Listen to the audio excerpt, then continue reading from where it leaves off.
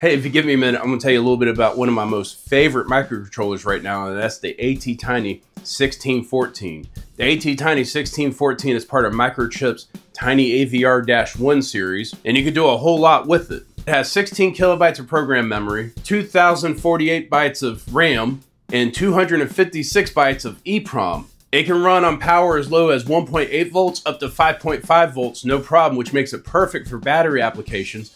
And it has an internal 20 megahertz oscillator that can be downclocked to 8 megahertz, 4 megahertz, or even lower to get more battery life out of it. And all of this in a single 14-pin SOIC package. The ATTINY1614 is Arduino IDE compatible if you go on GitHub and you install the Mega Tiny Core. The installation instructions are on the GitHub page. The ATTINY series uses what's called the UPDI for programming, stands for Unified Program and Debugging Interface. You can buy UPDI programmers online. They sell them on Adafruit, DigiKey, or even Amazon. But you can even make one yourself with an Arduino Nano that you just have laying about. Take a 4.7K ohm resistor from pin 6 on the Arduino Nano and touch the other end to the UPDI pin on the ATTINY. As long as the ATTINY is powered on and the programmer and the microcontroller have a shared ground, it'll program no problem. What do you think? Have you ever used the Tiny AVR-1 series? What's your favorite microcontroller? Let me know in the comments below.